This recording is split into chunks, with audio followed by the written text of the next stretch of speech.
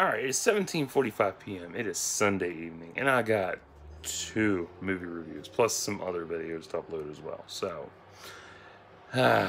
first up, A Quiet Place Part 2. I watched it this morning. Pretty good. Man, that day one flashback was intense. That was really good. That was good shit. It's been 474 days now. Damn. That crazy. Oh man, the sand path ends. I wondered about that. I really did. I wondered if that was, mapped out throughout the whole area or did it have an endpoint to it. It's cute how they're carrying the baby in the chest. Yeah, that was adorable and smart. These rural abandoned areas are scary because one day ghost towns are going to be more prevalent. Literally, there's so many ghost towns in the U.S. and probably worldwide that sooner or later there ain't gonna be much of a population left. Ugh. No shit. Someone set a trap. Fuck a bear trap. That was some crazy shit. Oh hell, Death Angel almost got him, but Emmett helped them. Who's playing Beyond the Sea for the last 4 months on the radio? I don't know. Somebody who likes Beyond the Sea. Regan discovered that the signal is coming from an island and she wants to go. They really pick good choices in the kids because they look like their parents. Literally. What scene was that? Oh, when Regan and Marcus are in the boiler talking to each other. Like, you can see it in their faces. They look like Evelyn and Lee. Literally, it's amazing. Shit, Regan left out. My question is, how does this warrant a third film? Guess I'll find out. More on that later. Oh man, her poor feet. And then when they got to the train station, her feet weren't injured. Little tiny mistake, but funny. It's a real quick scene, but it's there. Holy fuck, the train got torn apart. Yeah, exploring that damage was awesome. I did love that. Shit, Regan almost got killed, but Emmett saved her. Oh, the baby's so cute. I do like babies, but I really don't want no fucking kids. Yeah, my surrogate kid's bad enough. I already got her blocked. Ooh, my. Shit, the oxygen tank is getting low. Oh, no. Emmett found a boat. Man, I thought he took off with her hearing aid. I really did. I was like, that motherfucker. And then my cynical side's like, God damn, that is smart. But Regan leaving out like that, like, being deaf, that really does kind of fuck you over. Because, I mean, yeah, you got to keep your head on a swivel, obviously. But you can't hear what's coming. Or you'll feel the vibration, but not very much. Yeah, you'd have to be on a swivel. I mean, honestly, a deaf soldier would be... That motherfucker would have PTSD in battle every time. Because they would have their head on a fucking swivel 24/7. Because they can't hear. All they can do is see and feel. They can see, feel, smell, and taste shit. Everything, all that's heightened, but yeah. What else was there? Oh, Evelyn going in search of medicine. Oh, she's going in search of medicine. Damn, Evelyn left her ring on the cross. That hurt. That was fucking heavy. That was rough. I almost didn't remember what happened in the first one, but then the flashbacks helped. And I was like, now I remember. Emmett and Regan are making a move for the boat. Evelyn's back in town. Marcus is exploring the upper floor of the factory. Emmett's flashlight is the same as Dino's. Yeah, Emmett's got the same flashlight my stepdad has. I recognized it. I was like, oh yeah. Click. Oh, what just went past Emmett? Oh good, Evelyn found supplies. Good, now she can make some cookies. Oh fuck, Evelyn. Emmett and Regan got captured by a band of thieves. Marcus is locked in the boiler. Dude, that freaked me the fuck out when that door shut. I was like, yeah, asshole, forgot the towel. The Death Angel collapsed the entrance down below. That was wild. I love the Death Angel look. It's so beautiful. Emmett got the thieves killed. Evelyn is right beside the Death Angel. That was just wild. Fuck. Regan saved Emmett. Evelyn got the oxygen tanks and meds back to Marcus and the baby. Regan and Marcus escaped the Death Angels to find a small community of lit houses. Oh, it's the community. Oh, man. Death Angels can't swim. That was interesting.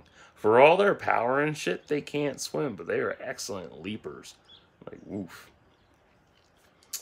Emmett admitting to Regan he's not as strong-willed like Lee is a big thing. Most guys can't admit their faults or shortcomings. I know a lot of dudes like that. They really can. Me? I got no problem admitting my shortcomings. Shit, I have a lot of goddamn faults. Oof. And I try to confront them as they come by me. It's hard, but I do it. Pretty creepy he kept his wife's corpse upstairs, though. Yeah, well, I mean, I get that, but oof, that smell. Shit, a Death Angel got to the community via the Sea Star boat. That was wild. Regan and Marcus both killed the Death Angels attacking them. That was pretty dope. I like this, but don't really see how it warrants a third film. It doesn't. Good seeing Demon and surprised Michael Bay was involved. Yeah, that really did surprise the shit out of me. Very impressed with John Krasinski directing though. Like the first one, absolute masterpiece. I love that shit. But I think he got bit by the trilogy bug. Definitely. Like, honestly, it could have just been a standalone film and, like, they're done. But, this is tough. I thought it was going to recap how everyone survived and how sand was discovered to get around. I know that sounds retarded, but, like, honestly, how they discover sand would help them get around. That's usually what sequel films do when doing flashbacks for world building. It's a rule of thumb. But he didn't do that, so oh well. Do I want a third film? Maybe. Not really. Is there any evidence to make it? Kinda. Is it better than the first one? No. Granted, it does show the aftermath outside of the farm, so that's a plus, but not really much else. Unless you factor in Emmett's whole origin, but even then, not enough. It's really not like you get all this shit, and where's the flashbacks? I really thought this was gonna, recap. Well, obviously, show what happened to Evelyn and the kids, and whatever else was gonna happen. That's what I thought. But then when I saw the title, I'm like, oh, so maybe it'll recap what happened that whole year. Because when it opens up, you get day one. I'm like, oh, okay, this is going to be a recap film. Nope. And that's a bummer. It should have been a recap film. That would have helped. But, oh well. The Death Angel's design is still fascinating and does have a small homage to Grendel and Beowulf with its ear. Yeah, I like its echolocation setup. That's awesome. It was nice having caps on throughout the film. I love that shit. Oh. Fun fact, I have watched closed captioning since I was a kid. I'm not deaf at all. I can hear fine. I just prefer reading while I'm watching a show or a movie. It's easier and it's helped me build my vocabulary up. Need more films like this, honestly. Yes. Christ, I wish more theaters here had this, but we don't. Unless there's some I don't know about, because all we have is small ass devices with caps, though those types of theaters do exist overseas. Yeah. Like my theater, they have audio assisted devices, and that's it. But I don't want to sit there holding some little device, looking at a screen, looking at this double screens. No. My girlfriend though, she went to a theater. Where was that?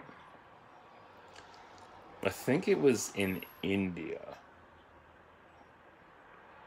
India. Maybe it was India. I forget where. It was one country, but I'm thinking it was India. And they literally have closed caps on the screen, but it's in multiple languages. So half the screen is caps and the other half is the movie. But it's the movie is in the background and the caps take up half the screen. So yeah, that's kind of annoying, but I would enjoy that. At least they're bilingual. That's helpful. I think that the sequel is good, but it didn't need to be made. Yeah, that's how I feel. I'd say it's about a 7 out of 10. Yeah. What would I like in the third film? Maybe flashbacks on how they survived would be nice, and hopefully a good end. I was really hoping for flashbacks. I like flashbacks. It's fun. The series is truly innovative, but I'd hate to see it devolve into multiple films like horror franchises have done in the past. Kind of glad I didn't see it in theaters. So that's A Quiet Place Part 2. Man, I don't want multiple fucking installments. I hate that shit. It worked in the past. Now it's just kind of a dated deal. It's not that fun anymore. That's why, like, comic book films are a very good example of this. Now they just on and on and on. That's why fans like me prefer standalone films. If you get a standalone origin story, that's fun. It's exciting. It's their film. It's not tied to anything. It's all about them. Whereas nowadays, it's, multiple installments, all these goddamn tie-ins, and it's like nobody fucking cares. It's repetitive shit. It's repetitive, recycle. And it's not original anymore. It's just recycled shit. So, if you don't like John Krasinski, if you don't like this film, you don't like the cast, you don't like anybody in this fucking thing, it ain't for your ass. But if you do enjoy this kind of horror and how it's innovative and fun and, a revamp of the genre, you'll enjoy this, for sure. But, it's your choice. You can watch it if you want to. Where are my scissors? They're beside me. Good. I'm going to scratch my back. I'll be back with the next review. Stay tuned.